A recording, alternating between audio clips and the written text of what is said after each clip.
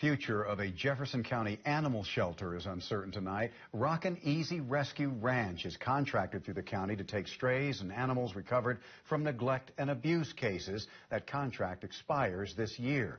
Colby Enebrad explains what happens, if it's not renewed. Just those animals we're required to bring in for the county is costing us $35,000 a month. And the county's paying us $20,000. So what Rockin' Easy has done is basically assumed the risk and liability to come up with $15,000 a month to take care of dogs that the county should be responsible for. Over the last 6 months, Rockin' Easy Rescue Ranch in Madras has taken in an average of 36 dogs a month. And that means that we have to bring them in for no less than, for the police, 10 days, for strays, 5 days.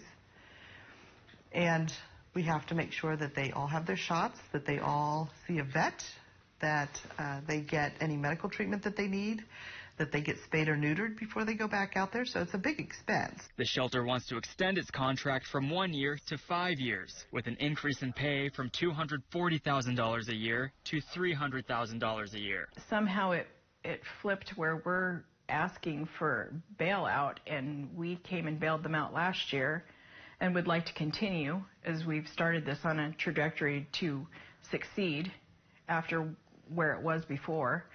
And there doesn't seem to be much interest in that.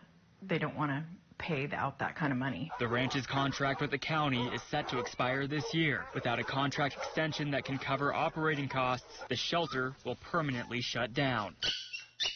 Costs have gone way up. Animals are not being adopted. The population of animals is huge, and there's not enough homes for the animals.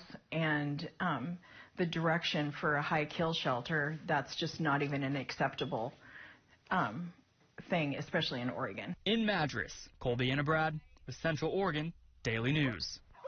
I did speak with Jefferson County Commissioner Kelly Simmelink tonight. He insists the county needs and will have a shelter. The two sides are still in negotiations, but he adds that shelter may not be able to provide the services that some may want, but it will provide the services the county needs.